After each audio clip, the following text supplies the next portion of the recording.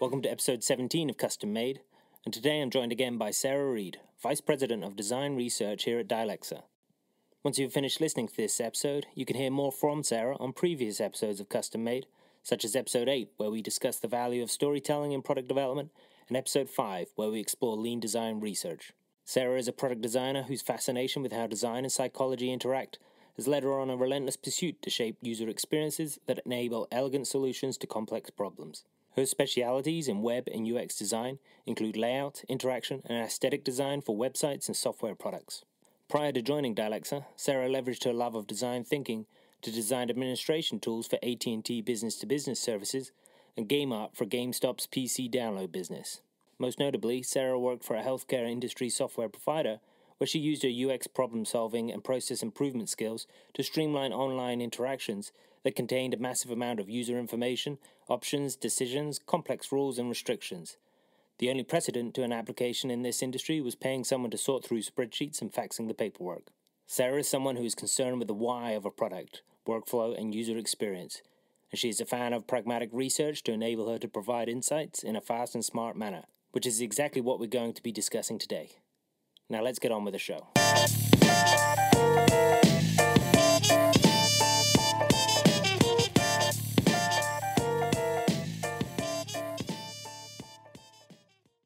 On this week's episode, Sarah and I are discussing why you need to take a pragmatic view to user research so that you understand just enough to move forward with your product development rather than spend too much time on research that slows down your product development process or no research at all that leads to unsuccessful products.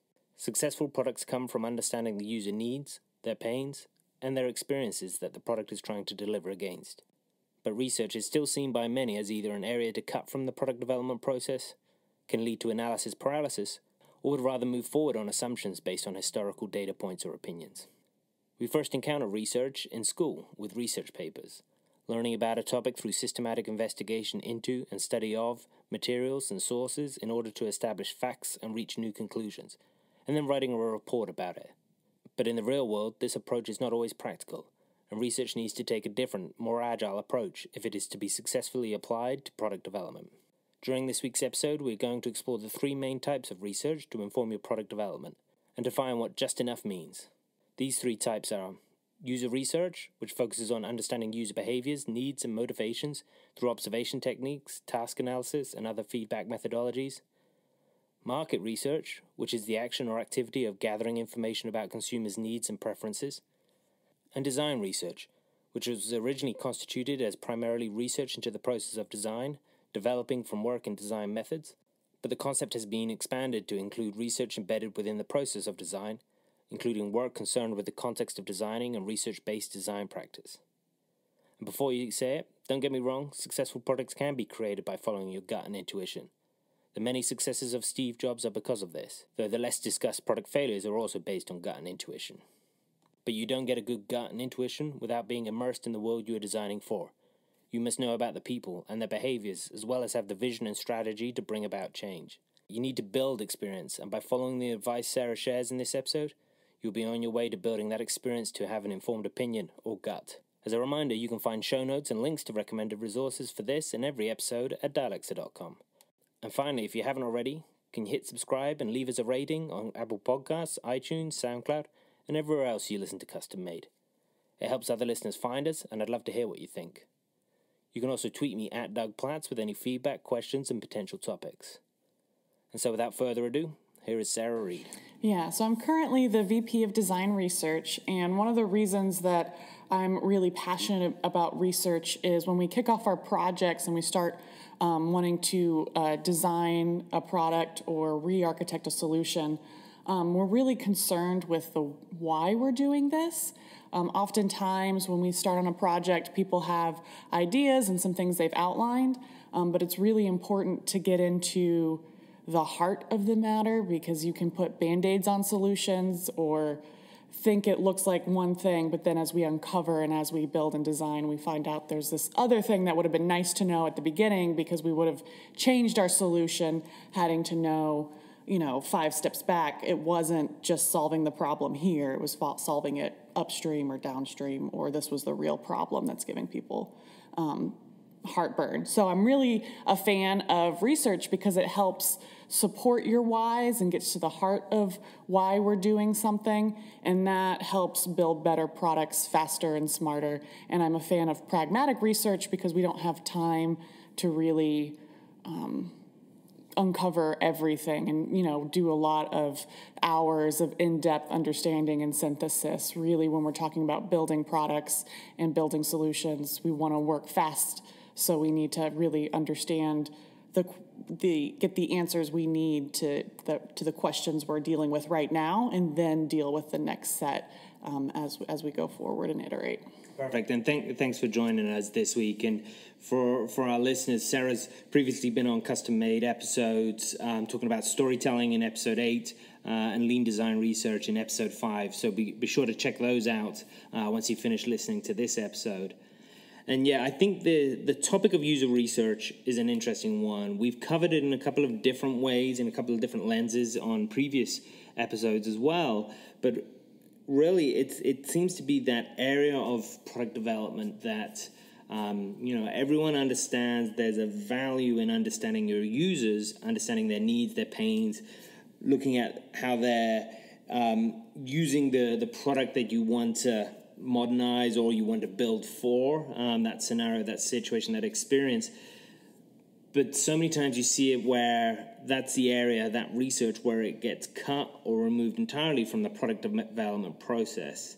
And that obviously is a risk of, well, how do you know what you're building is the right thing? And how do you make sure that it is going to differentiate your business and differentiate that experience so that that user continues to use it?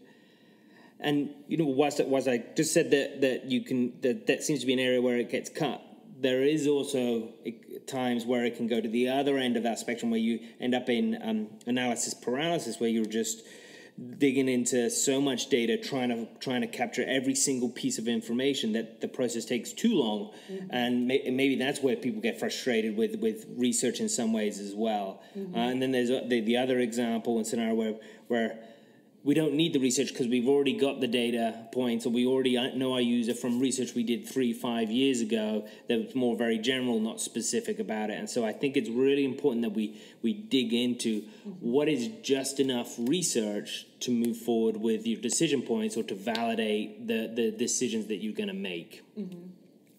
And so, Sarah, let's kind of start to dig into this. In your experience, how would you define research in the first place?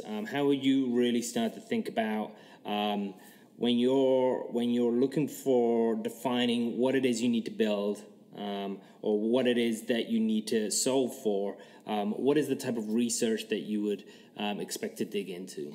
Yeah, and I think that's a good question, because when we first think or encounter research, right, it's really in school when we're talking about writing research papers, and it's usually in a situation where we're trying to understand a topic, read up a lot about it, and then write a paper that might synthesize those ideas, or maybe it's just spitting out those ideas again and saying it in a different way. But when it comes to really understanding something, research is involved in really understanding a topic and coming up with new conclusions or patterns based on that. Now, when we talk about user research and design research and market research, these are all different types and flavors of research that we use in building products, and they inform us in different ways.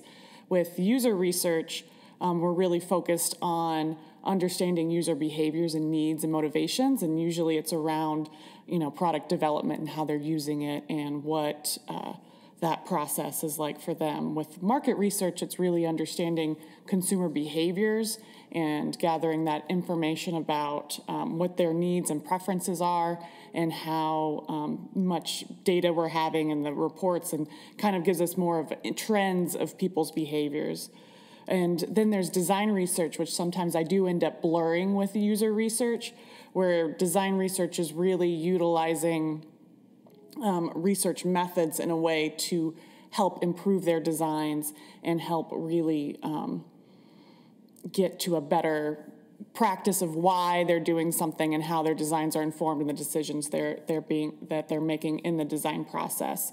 And that can be service design. That doesn't necessarily have to be product design. With user research, I usually narrow it further into product design, and that's some of the differences there. And I think that's an important distinction between the academic research that we're so used to, that there needs to be a thoroughness, and then there's a big document at the end that explains everything and the rationale and all the different bits, whereas once you get into product development and the research that's required can be more nimble and can be more focused, so that it just keeps you moving forward to get that product live, because the research will only get you so far. Once the product is live, and you want it obviously based on certain data points to build a successful product to go live, you're going to expect to continue to iterate on that going forward as well. And so let's kind of dig into the three types of research that you talked about: user design, user research, design research, and market research. And so let's start with user research.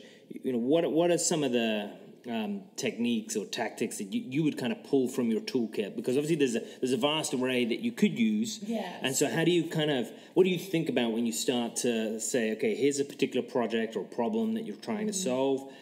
This is what I'm going to start to pull from to start to feed into the next piece of research. Yeah. So with user research, the first thing that comes to mind when I talk about it really is that user testing and interviews, that qualitative information I can get by sitting with somebody and having them go through an interaction of a product or try to accomplish a task and really observe what they're thinking and how they're interacting with it.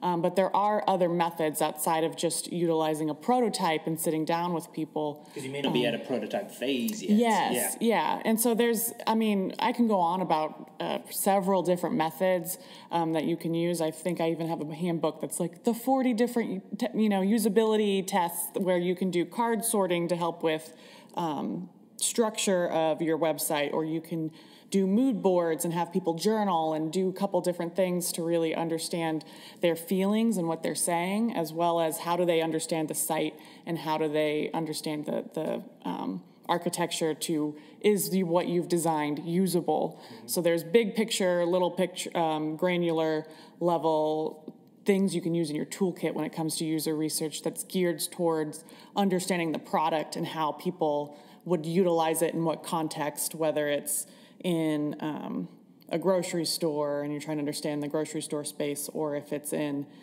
just particularly their mobile app and how they utilize that.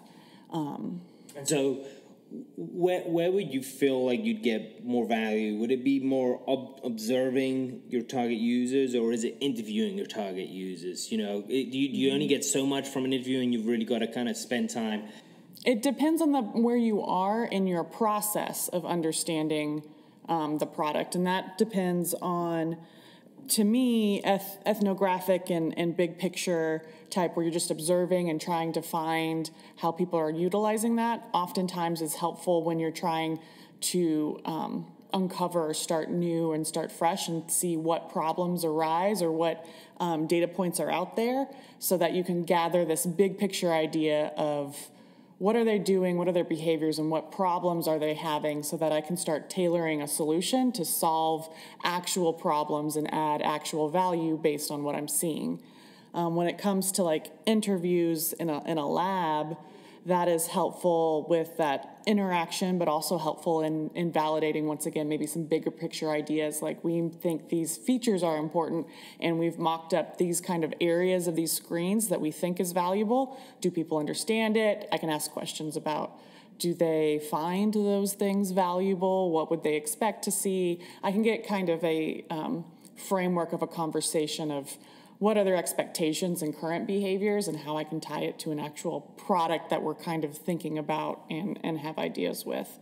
But I think there's value in tying that qualitative, having those stories and those quotes from people, so that you can tie the human element to why you're doing something. But there's also value in having data sets where you might be putting on your user testing, but you might be doing it on something like a usability hub, where you can get 25, 50, several people utilizing it, and then you've got some data to support some numbers, not just the stories of how people are using it, but you actually know out of this many, they're being able to successfully complete this. And so you've got some statistics. And that's like the nice balance between using something like market research versus qualitative user testing, or doing something like A/B testing in addition to interviewing people. Having both of those things helps give more clarity to your understanding of what you need. And so when you're sitting down with somebody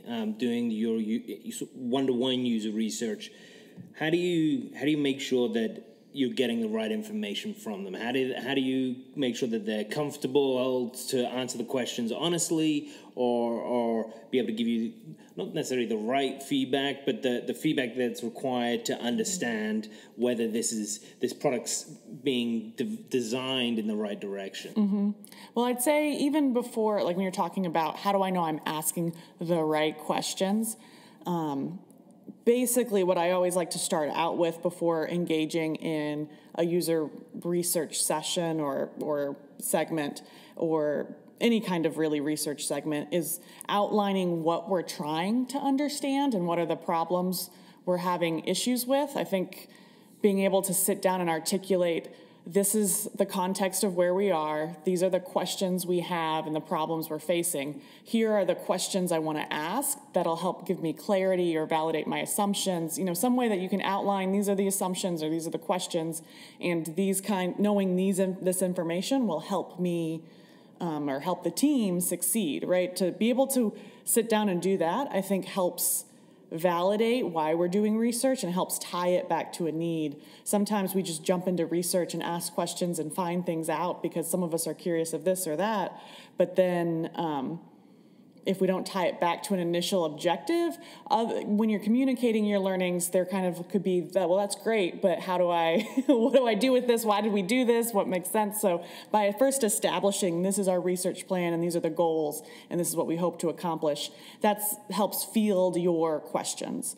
And then when we get into actually, how do I make sure I'm not biased when I'm talking to a person, right? Because we all have biases when we bring into just in life, right? We all have some kind of bias, but there's several things that give you coaching as far as not to put your opinion onto them in the way that you can pretty much start asking questions and then even having the technique of like trailing off and letting them complete the sentence, but not feeding them ideas, but just asking them questions about, well, what do you think is supposed to happen? Not tell them what's supposed to happen in the application if they have questions, or put it back on them and how do they feel about it.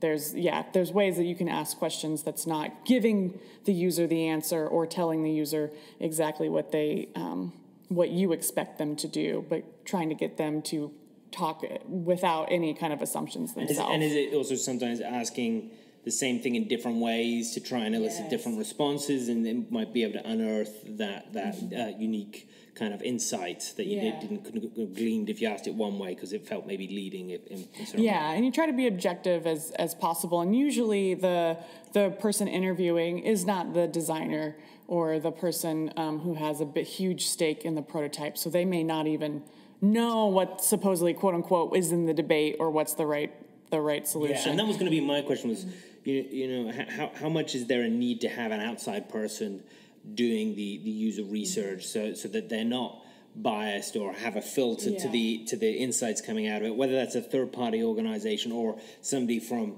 within the organization building the product, but coming in to specifically do this so that they don't know what the bigger picture is of what's being built, but they're just trying to get the person to do the tasks or to get the insights. I think it's a nice to have, right? And it's definitely the ideal way to have the solution because they don't have some of those biases bringing into it and they can just objectively ask questions. They have no feelings about it. I mean, I think even of that Silicon Valley user research test where it's like the user research was going so badly in one of the seasons, but the tester or moderator was just so flatlined because he didn't care one way or the other, right? That's helpful. But we've had the need where we don't have a specific researcher and we want to find the information.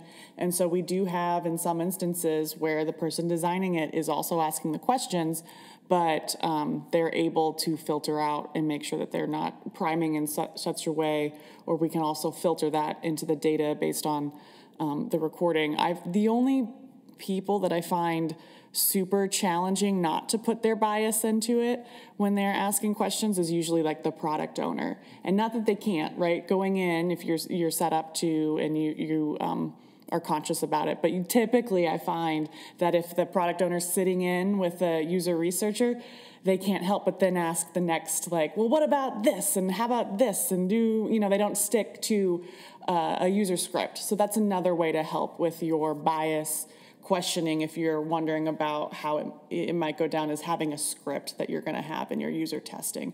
And that'll help, make sure you clarify in questions that aren't leading. Consistency for each person as well. You're asking the same 10, 12, 15, whatever questions for everyone in the same manner. Correct. And sometimes in user testing, I'm trying to test a variation of the same flow. And so I might have flow A and flow B, and there's similarities to it, but I want them to rate it. So when I have something like that, I'll switch it up in every other user testing so that the response, people aren't always seeing option A first, because that could also change your opinion. I have some people who see option B first and filter in that information. But, bias and priming is a thing. And I've even had great user researchers who I was even wondering if there was some kind of priming, just because we were asking so many questions about a single task and a single thing, that when we showed them the prototype, they were like, yeah, I just want to be able to have this one piece of information. I just want to focus on one user at a time. But when our group had talked to other users outside of this user research, they were talking about managing so many different people at a time that they were really talking about groups. And so it was odd to me that we were getting so much feedback about managing one person at a time versus managing groups. And I had some questions about, is it just, do you think the way we're asking a bunch of, like showing them and talking about one person at a time, that by the time we get to the prototype, it's a logical sense versus, what they're really doing in their everyday. And so then we changed up the structure to see how that changed the protatype in that question. So that's also why you can't do research once, right? But it's not like you have to do everything all at once, right? It's we learn something, we can go on to the next, and then we're going to continually learn as we go. Yeah, and I think that's really important as you kind of zero in on, so as you focus on that user, you spend time understanding their behavior, talking to them to understand their needs and motivations, and then getting into their testing initial prototypes, and then start to act on that, and then test again and iterate. And so that's a very focused, one-to-one, one-to-few approach. As we think of one-to-many type of research, the market research, understanding at a broader sense the opportunity and the need. How do you zero in on what are the key techniques, the key approaches to getting some value out of market research, so you're not spending so much time gathering mountains of data, then digging into that and trying to uncover a few gems? How do you kind of stay focused on market research? So on market research, staying focused with them, really what I'm interested is identifying trends, and sometimes I utilize it to understand the context of the environment in which we're designing. So if I'm trying to zoom out even bigger picture, if I have my user and I understand the user journey, but then I want to even zoom out and say this is the world and here's some of the things that affect people in a certain way, I'll use market research to really understand some of that, fill in some of that bigger picture about how environments and economies and trends impact people. And it's something even with the idea of, like, take for example, understanding Bitcoin and how you have to use graphic cards to mine data. And so that also has an impact then on the price of graphic cards and the impact of how users, will be able to buy and have those kinds of trends and what's going on with them. I use that as like bigger picture, interesting things that we can leverage and bring into our application that's on point for where we see technology going. Yeah, because you definitely want to look at current market trends as well as what is that next future trend, because the product that you're building, the application that you're building, yes, it can be updated, modified, and iterated on, but you do want it to have longevity. You know, you don't want to have to rebuild something new every year because there's a new trend coming in or a new way that it's being used that you haven't tried to at least foresee in some way, or at least build for that change. And Russell, who's been on a number of previous episodes, talks about build for change, prepare for change, and part of that is just keeping an eye a little bit over your shoulder of what's coming from a trend perspective, as well as what's the current market as well. And so what are some of the ways or data points that you would look for to be able to understand the market trends? Really to understand some of the market trends, I'd probably look at some more, instead of me doing some more research and understanding and conducting like trend research, I just try to leverage what's already out there. Secondary research. Yes, so that's where I'm really leveraging. In market research, I'm more leveraging what reports are already out there to understand what's going on as far as, I mean, even technical trends, right? Like the fusion of using everybody's on chat applications. So how do we start, if we really want that as part of people's daily lives, how do I start leveraging chat applications and APIs to start, being in somebody's daily life in that regard? How can we leverage some of the service industry trends, or how can we leverage the behaviors that people are using, or the expectation of hyper-personalization and the way everybody wants to have that local feel? How do I basically tap into what people are expecting, liking, and trending towards? And so the third type of research to help with building successful products, and as you said, this kind of blurs a little bit or crosses over. There's a Venn diagram somewhere, I'm sure, of user research and design research. So the third leg of the stool, design research. So dig into that. What does that entail, and how does that evolve from the user research or the market research? So with that, and maybe that's also blending those types of research into one big thing of design research, because it's utilizing those techniques to really help inform our design solutions. And our design solution doesn't necessarily have to be a product, right? Designers are designing for experiences. It can be as something as, instead of a mobile app, we're going to do an audible, like Alexa extension because of the experience and the things that we're seeing. This will really, help us grow our market share if we have a product like this to solve for a particular need. Like ordering pizza. Yes. Yeah. Or I can do emoji chat, right? Like to order pizza. I can also do it audible through through an Alexa or Google Home and something like that.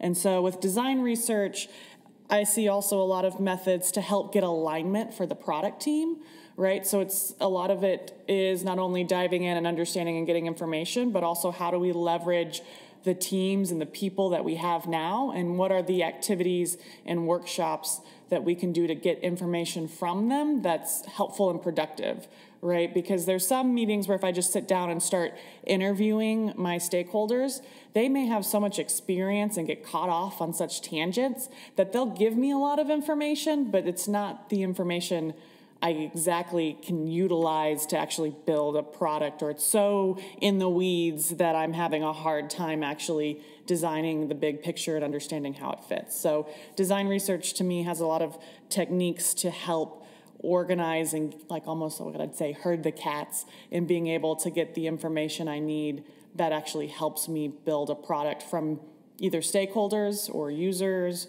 or being able to leverage different trends to really get that information. And that might be anywhere from, once again, ethnographic research and just observing people, to running a workshop and getting feedback, to A/B testing as well. And so those three types, that some feel like they run a little bit in, whether that's parallel or definitely tight sequential. What sort of time period are you thinking about when let's say you're trying to build a new application, a new product, maybe it is a new mobile application, and I know it's obviously dependent on the features and a number of other different requirements, but how much time would you expect people to spend on each of these different types of research? Is it months, weeks, days? Is there any kind of guidance you can give our listeners so that they know, okay, I'm spending too much time, or maybe I should spend a little bit more time? So it can be as short within a week.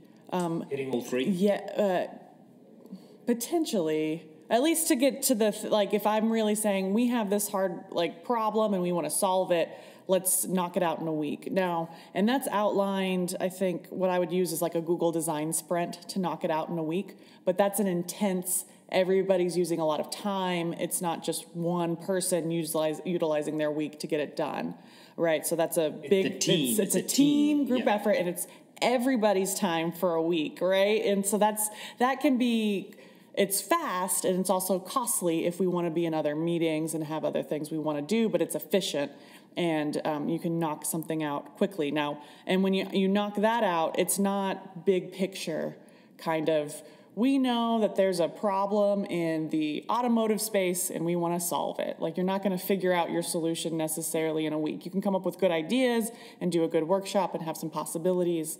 But what I'm talking about in a week is more, do we want to build an app this way or that way? And there's several stories, I think, in that book that outlines how you can tackle ideas in a week, where it might be, do we want our homepage in this version or this version? Do we know people will sign up better in this way or that way? And you identify that area that you want to solve for and knock it out in a week. Usually a couple weeks is good to understand and get that information, and I think that's also the most relevant, right? Because usually after a couple weeks, whatever problems we're solving, if we haven't resolved them, we've moved on to the next thing, and we may have just said that's an assumption and move on, or we may be able to actually validate some ideas. So that's where within a couple weeks you can find it's a good spot just to set up the research plan, get the meetings on the schedule, and synthesize that information and be able to utilize it and start adapting it within your process. And so if you're taking these three pillars from user, market, and design research, and you are digging into that problem, that need, that new solution that you want to build, and you just mentioned that there's some things you're going to be able to say, yes, this is the direction, and there's some way you're going to need to make an assumption. Mm-hmm. And if the research that you find, you're making that informed direction of let's move in this direction and continue to test. That's a data point to continue to assess. Yes. And I think that's important, that you don't get stuck. Yes. And it's important. It's so important for the whole team, for morale, to feel like we're making progress and moving forward. I've been a part of projects where it seems like it feels like we're moving forward, and then we've got to open up the can of worms again to say, we haven't thought about this edge case or that edge case or this small thing. And so it feels like we're stuck, right? We're constantly iterating on the same thing for several weeks, right? It's not just a couple weeks, let's iterate and refine, but it's like, I remember talking with a team and they were saying that this could potentially take, 8 weeks to design this particular checkout flow. And I just thought my mind was blown, where we have conventions for this and we've user tested that in a couple weeks. Why is it taking so much time just for this one little area, right? Because there's only so much time you can spend and understand so much from your users in a testing environment and research phase versus let's get it out there and have much more people using it and have a plan to iterate and A/B test and so on from that. Well, and it's also the value is diminished, right? If we're iterating on something for 8 weeks that has maybe some kind of convention, or maybe it's trying to account for too much and it isn't specific and nobody knows what this is really for, it's just the value of it just tapers off, which is also why when we're talking about doing some more time-intensive interviews and ethnographic research, 5 people is a great number to have, because after that, the value of you doing it over and over again and the patterns you're seeing is diminishing. So then you're spending more time getting less information or learning new things. And so that's the thing we're weighing here too when being pragmatic, is I have only so much time and so much capacity to understand stuff, right? We're not an infinite, we like to think we're infinitely, resourceful, but we only have so much information we can store in a day, so much energy, so much attention span. And so we've got to utilize that efficiently and smartly so that we can move forward. So let's dig into the pragmatic. We've talked about being really focused in those three key areas of research, but taking a pragmatic approach so that you do keep moving forward and you do keep this product moving into production and development and finally into production, so that it can make a business impact or a user impact, and continue to differentiate your organization. So, what do you feel like you mean when you say pragmatic? What's pragmatic mean to you? So it's similar to kind of what I was alluding to before, where it's enough information that we can find in this short period of time for us to move forward and help us build a product and be informed and be nimble.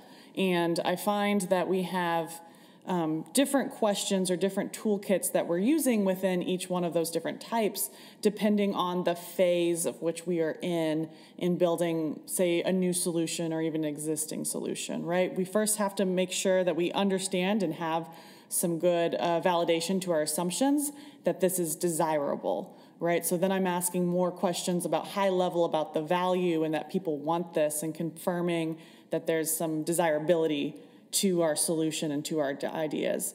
Then I may want to get into something about this is different, right? This is different than other solutions that other people have encountered. They understand that there's something unique that they can get here with us that they couldn't get with somewhere else, and that we are, stand out from our competitors, not just a replica. And then once we have that, then we've really established a good value to our customers that people will pay for it or want it. And then we have to make sure it's feasible within our organization. So testing out what's actually, can we actually build, right? And this is where the engineer coming in. The builders need to be part of this process as much as possible. Yes, because we may have come up with a great, desirable solution, but guess what? It's going to be really expensive and we can't build it, or it doesn't, that thing doesn't exist, and so we have to tweak it. So then we want to make sure it's feasible, not only engineering, but maybe also for our organization, that it fits for who we are. And then the viable stage that we can get it out. This is where it can stand on its own two legs, and then we can start refining the performance. So the viable might be more about tweaking the business model, making sure it can, have its own standing and exist, and that it can support itself. And then the performance will be tweaking and iterating and refining that. And so we go from ways of that's a lot more maybe trends, maybe fluffier, maybe a few qualitative people, into more, it's really crucial we have numbers and that this is supported, and we're looking at the 80%, and we're going from really rough prototypes and conversations to getting more and more realistic into prototypes and pilots, and, releasing it in multiple cities and iterating it on that. So what for listeners who want to take this approach and really start to kind of fine-tune their approach to research, what are some of the do's and don'ts that you suggest that they take on board so that they can be very focused from moving from big picture to granular? Yeah, so I find when we engage with clients and new folks on a project, it really is helpful for us to start off with some of those interviews, whether it's ethnography and watching people, whether it's contextual interviews and talking to people. That really helps us paint that big picture and have a shared understanding of what's going on. I've kicked off projects where they've had a bunch of documentation and said, here, Sarah, ingest this documentation, but the way to interpret all that information and get to where they were, it was still hard for us to get on the same page. So really by sharing through stories and conversations and through workshops, that's really helpful to get a real understanding of what's going on. There's a difference between you hearing that this is a pain point and then you watching somebody having to do that, or you living through it yourself. There's that part of it's the way we learn. It's very human about us through storytelling and through empathy that we can really grasp and solve for the problem a little better. When I talk about thinking of things to avoid based on personal experience, I've had the problem where we've gotten too broad, right? So we might want to do research about, when I think about this, we were wanting to understand our users. And our users were internal employees, and internal employees were, there's just so many people, and there were so many parts that we could understand who were eventually going to use this product, that by not narrowing it down to something practical that we were going to utilize right out of the gate, we started it just seemed like, what's the point of any of this, right? We started outlining certain things, and we started understanding certain users, but it seemed like it wasn't really geared towards how we could practically use this for different applications and projects. It was good information, it was interesting information, but with being too broad and not honing in on how we were first going to utilize that, it ended up being something that was hard for people to grasp and utilize.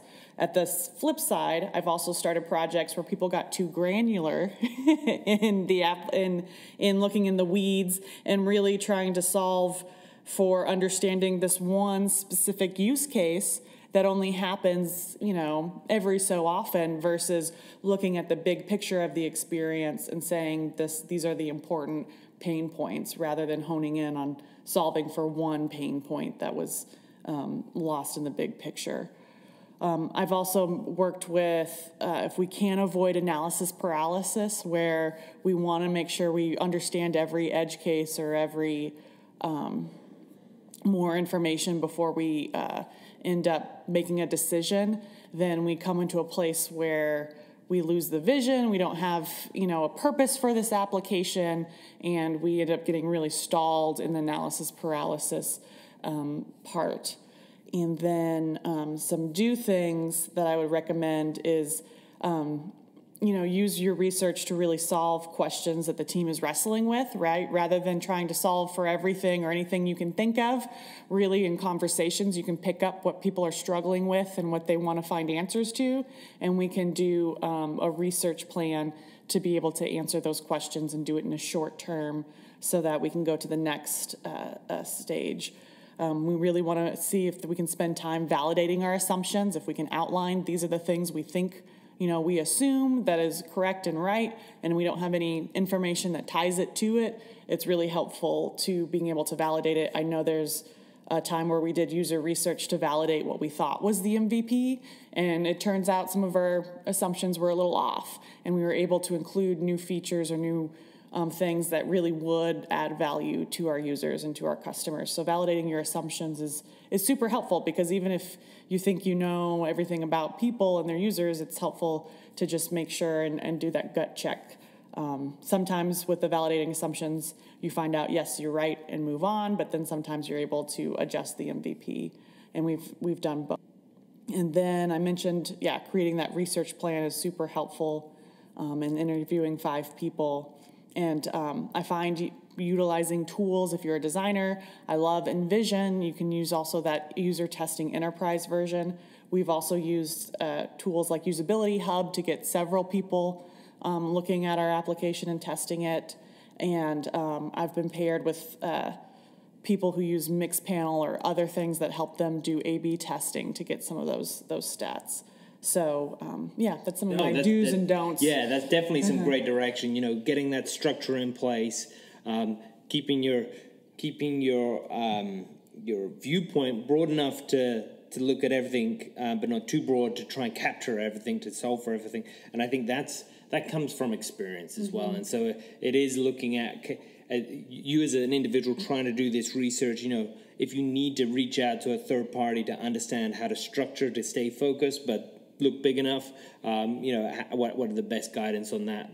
That's really important as well. So I always like to kind of capture some final pieces of advice and resources that you'd recommend for our listeners. So within if somebody's listening and they're in an enterprise organization and they're trying to start a product or start the process around a product and they're wanting to dig into doing some research, what advice would you give them to be successful in their role? Yeah, so there are definitely folks who, like Steve Jobs and Malcolm Gladwell, who do have this advice about following your gut and your intuition. And I do believe that product development and bringing about innovation and change, There's some aspects of being able to follow your intuition and bringing about a vision of future, that not everything everybody says is authentic and true, and that there's a vision you have to bring and be able to communicate to bring about change. Steve Jobs, I know a lot of times followed his gut in what was a good product development and what made a good product. Now, he also failed a lot, which we don't always talk about, until he finally was refined and being able to bring about successful products. And then in Malcolm Gladwell, one of his books, he talks about intuition and how people can just know if things are a fake or if it's real or if things are going to happen based on their intuition. And if you start having them try to explain their intuition, it starts kind of breaking down the process. The process of explaining and being analytical sort of breaks down that gut feeling. But you can't get that gut feeling without doing a lot of immersion in research and understanding and really knowing your audience and the environment and space in which they're in. And so to get to a good gut and intuition, you have to do these kinds of activities of learning and immersing yourself in this world so that you can be able to begin to strategize and manipulate the information and really start following that gut. You don't just build it from just having a big personality. Yes, exactly. You can't be the loudest person, the hippo, the highest paid person's opinion in the room. It's got to be based on something, and to get to that position, to get to that situation where you can say, this is the direction we need to go because that's how I feel it needs to be. You've got to get that experience in place, and pragmatic research is a way to get there. Mm-hmm. So if people were looking for further reading or further resources, any recommendations? I know you've mentioned a couple of tools already. Anything else that you'd add? So there's 2 books that I may even have mentioned in my previous talks, but I'm big on them. One is that Sprint book, How to Solve Big Problems and Test New Ideas in 5 Days. The reason I love it is it has a lot of stories in it so that you can understand the value of doing research quickly, but it also has a great outline, whether you want to follow it for your 5 days or you want to see these are the kinds of things I need to address over my research period. It's a great guideline. And then the Value Proposition Canvas by Strategizer, that also is a great tool to utilize and understand how do I test that, what we're talking about, those high-level assumptions down to a granular assumption. And it has different toolkits and ways in which it kind of breaks down, here's how we're adding value, here's how we can articulate value, here's how we can test the value we think we are articulating, and here's different workshops, outlines that we can utilize. So it's very practical in ways that you can follow along and mold it to what you need it to be. That's great, and we'll include links to all of these resources and all the other ones that you've mentioned through this episode in our show notes at dialexa.com. And so, Sarah, thanks again for joining us this week. This has been a really interesting conversation around research and how to take a pragmatic approach to it. Thank you. Thanks for having me.